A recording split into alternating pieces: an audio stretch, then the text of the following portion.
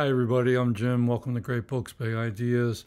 I thought it would be enough time for another Friday Reads. It's Friday, May 3rd, so this is going to be a short video about a couple little library finds that I found not so long ago, and I've started to read them. Not done them yet. No books finished this week, but it was a pretty momentous week, something I'll talk about in another video. Anyway, I would say 2-3 weeks, maybe 3 weeks ago, I was on one of my long morning walks and I was hitting the little libraries around Westchester, and I found this book by Steve Martin called Shop Girl. It was a New York Times bestseller, and it came out. I did not know anything about this book when it came out. It came out in the year 2000. And I'll read you a little bit about the book and tell you about, I'm 55 pages into it, and it's not, it's more of a novella, really. It's only 130 pages. And I'll talk about this in a sec, how I've been reading it. But anyway, here's some blurbage for you. In this beautifully written, poignant novella, a phenomenal bestseller in hardcover, Steve Martin shows why he has quickly become recognized as a gorgeous writer capable of being at once melancholy and tart, achingly innocent, and astonishingly ironic. And here is some premise of the book. Mirabelle is the shop girl of the title, a young woman beautiful in a wallflower-ish kind of way, who works behind the glove counter at Neiman Marcus, selling things that nobody buys anymore. Mirabelle captures the attention of Ray Porter, a wealthy businessman almost twice her age. As they tentatively embark on a relationship, they struggle to decipher the language of love, with consequences that are both comic and heartbreaking, filled with the kind of witty, discerning observations that have brought Steve Martin critical success. Shop Girl is a work of disarming tenderness. And yes, it's that Steve Martin, the actor-comedian Steve Martin. Now, I go way back with Steve Martin. I was at the perfect age for his comedy albums. I was in junior high school, I think, and Let's Get Small and all those. I had all three of those comedy albums. I even bought the single of King Tut. And, and The Jerk came out. I think that was his first film. And then he wrote a book that I bought in junior high called Cruel Shoes. Does anyone remember that? Which was a quirky little thing. It was sort of almost like little comic snippets, like where he's kind of crossing over from stand-up comedy into more like, I don't know what you would call it, sort of like experimental, absurdist kind of humor and, oddball stuff. And that really struck me as a kid. I was, again, the perfect age to be smitten with that book.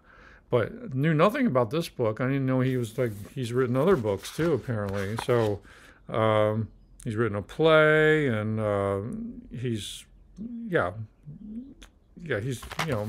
worked on films and whatnot.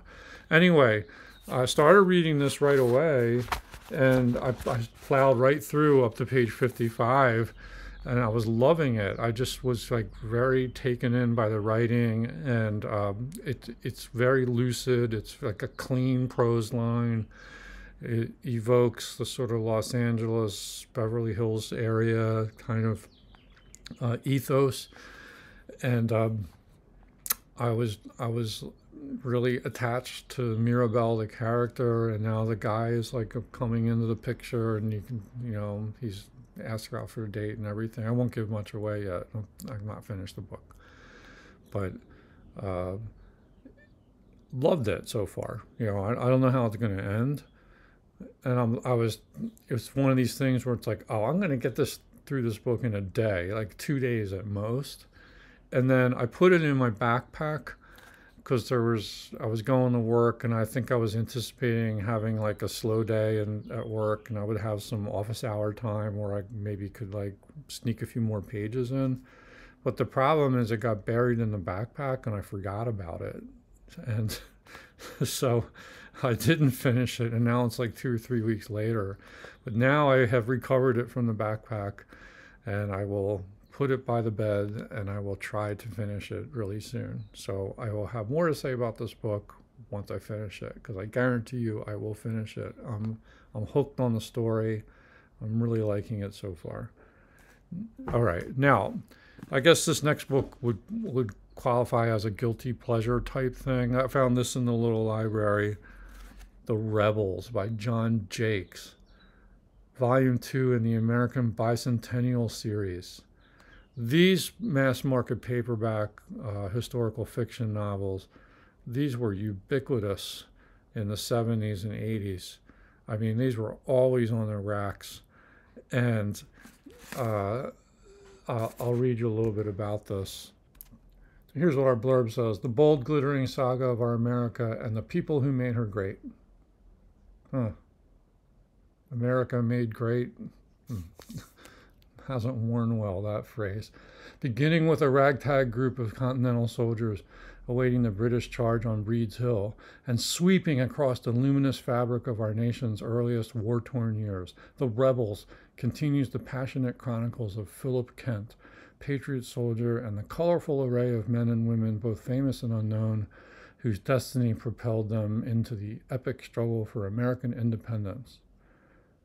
The Rebels captures for all time the valor and turmoil of the Revolution as seen through the eyes of young Philip Kent, and the reader shares his struggles, his courage, and his loves in this tempestuous saga of American heroism, spirited romance, and rousing adventure. The Rebels. Yes.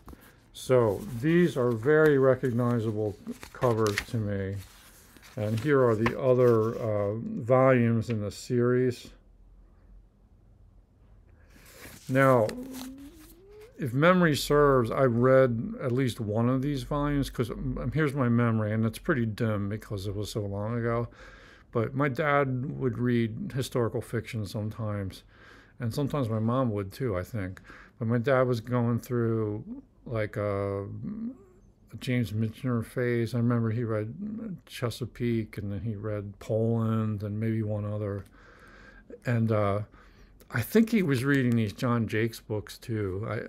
I don't remember for sure, or maybe it was me, or maybe he was reading some of them, and then I might have read. I have a memory of maybe reading one of them. It might have been the first one, or maybe they were just part of the milieu back then, and I think I read them. But I couldn't resist grabbing this out of a little free library, just for the hell of it. This will not be a keeper. I have started to read it. About 48 pages in. It's super, super easy to read. It is very soap opera-ish. It's like watching television. I think they made this into a miniseries or films. And you can see how easily it would translate into those formats. But it's kind of fun, you know. In the second chapter or so, it got to a real cheesy sex scene. It was very cliche, and I think you can't have high expectations for this kind of stuff.